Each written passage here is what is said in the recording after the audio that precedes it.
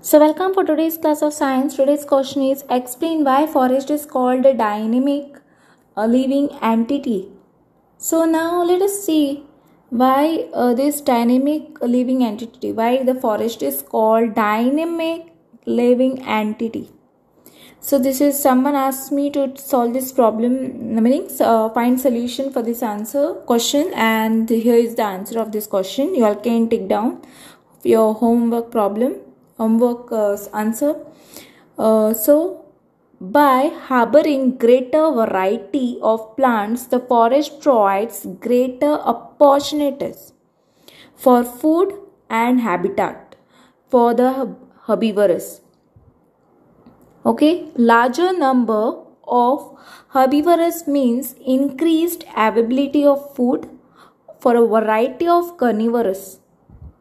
The wide variety of animals helps the forest to regenerate and grow. Decompose help in maintaining the supply of nutrients to the growing plants in the forest. Therefore, the forest is a dynamic living entity full of life and vitality. So this is the answer of this question. Explain why forest is called dynamic living entity. So this is the reason why the forest is called dynamic living entity. I'm not explaining only a question and answer. Okay, for your homework problem. So I hope this is helpful for you all to solve your homework problem.